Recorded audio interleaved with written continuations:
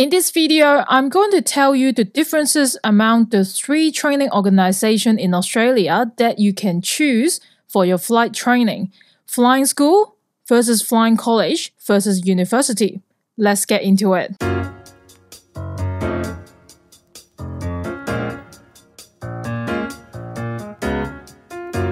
Hey, how's it going? My name is Jane. I'm a flying instructor, charter pilot, and skydiving jump pilot in Australia. So, this is the most common question I get all the time on YouTube, Facebook, or Instagram. What flying school do I suggest? Are this school or that school any good? Should I choose a university over a flying college, etc., etc.? First, let's talk about the 2 types of pilot courses: integrated training course and non-integrated training course. An integrated training course is an intensive program that combines ground theory and flight training in an efficient and effective way. It is to let student pilots to achieve the required standards for theory and practical flying. This course is designed to be completed within 1 year full-time. The advantage of integrated training course is the reduced flight time, which means less money for flight training. For RPL, there's actually no differences. For PPL, 35 hours for integrated and 40 hours for non-integrated. For CPL, 150 hours for integrated and 200 hours for non-integrated. On the other hand, the disadvantage of integrated training course is the lack of flexibility. You can only do it full-time, meaning that you can't work as much for money. Non-integrated training course allows you to do it part-time at your own pace. Another disadvantage for integrated training course is the total cost. The overall cost is higher than that for non-integrated training course, even though with the reduced flight time.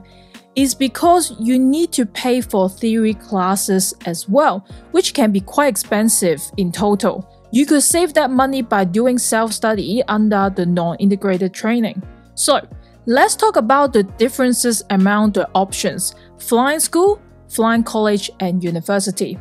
First off, flying school. Most flying schools provide only non-integrated training course. Second, flying college. This is actually just another form of flying school, but they provide both integrated and non-integrated training courses.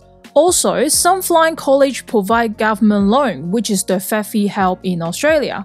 Only Australian permanent resident or citizen can apply for FAFI help. Unfortunately, for international students, you have to pay it upfront with installments. Third, university. Aviation degrees provide integrated training course for the flying side of things and also academic subjects about flight operations and aviation management. In Australia, there's 6 universities that offer aviation degree and flight training as well, like UNSW in Sydney, RMIT in Melbourne, or UniSA in Adelaide. Personally, I was from UNSW. If you're interested in knowing about their program, check out this playlist. I share all my experience during my time there. So, how to choose among these 3? It comes down to if you want non-integrated training or integrated training, or even a university bachelor degree. Personally, I don't make any suggestion or comment on any flying school, college, or university because I don't know about your situation and preferences. I don't know where you're located as well. I have never been to every single training organization in Australia, so it won't be fair to give my opinions on specific schools. Things change all the time. Some good school can actually have bad instructor, and some bad school could have good instructor. It is up to you to find out what is best for you. For flying school, I like them because they are in a smaller scale. The instructor can pay more attention to every individual. The learning environment is more casual but personal. The connection you can make in a flying school could benefit you in the future. For flying college, I like them because they may have newer fleet of aircraft, more structural training schedule, and also the option of government loan. For university, I like them because it's a degree. If you are aiming for airline, having a degree is certainly a good thing on the resume.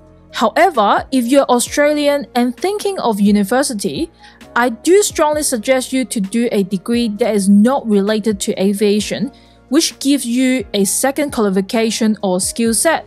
Then you can go learn flying on the side at the same time, part-time or full-time, depending on your time management. It's always good to have a backup.